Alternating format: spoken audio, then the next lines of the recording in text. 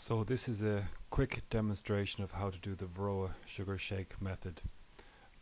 In my opinion, it's the most accurate and most useful tool for evaluating how much Varroa you have in your hive, and then be armed with that information, you know if you need to treat or not.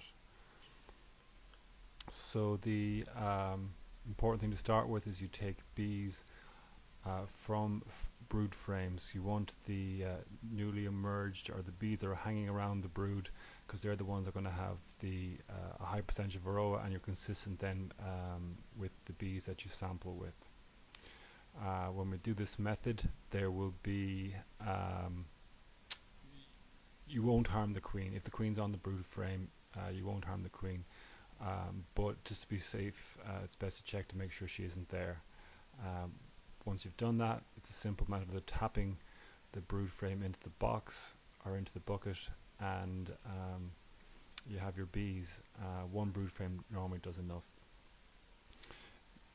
It's okay to let bees fly off, because they're the foragers. You want them less than the bees that are working on the brood the whole time.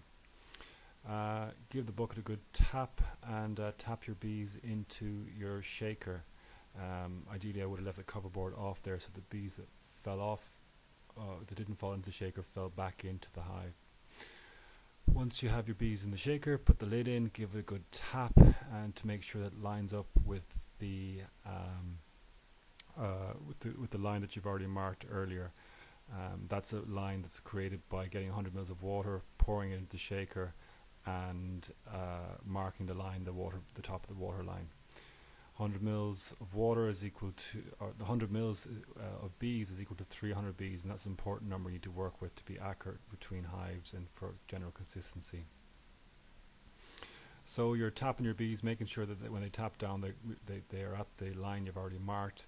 If not, you can open a little bit, let some fly out. It's easier to put more bees in, let them fly out, than it is to put too few bees in and add more in later on. So once you have your bees in there, put the lid on, the mesh lid on, and add in 2 tablespoons approximately of icing sugar. The icing sugar will basically, the mites will not be able to hold on to the bees with the icing sugar, and they'll fall off. And what we're going to do then later on is shake this over bucket of water and the icing sugar, and mites will fall out of the bucket. So you get all your sugar into your shaker, and you roll around, make sure the bees are coated with the sugar. Once you have that done, you can then leave it aside for 5 minutes. Don't leave it in the heat, because it'll get too hot. But basically leave it aside for 5 minutes for the bees to work the icing sugar in amongst their segments, and for the mites to fall off.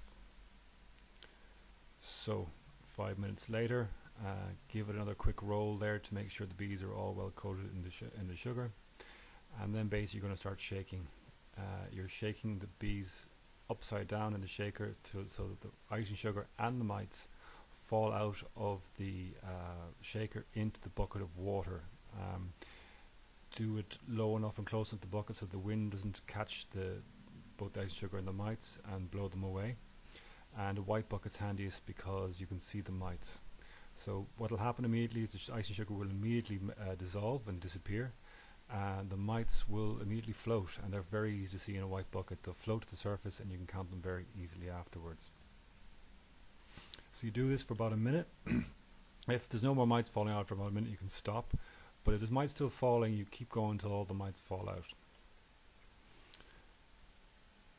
A handy way of speeding things up on this is, it doesn't take long once you get used to it, but to speed up as well is to use 2 shakers, so you can be preparing one while the other one is sitting for 5 minutes for the on its side, or sitting for 5 minutes.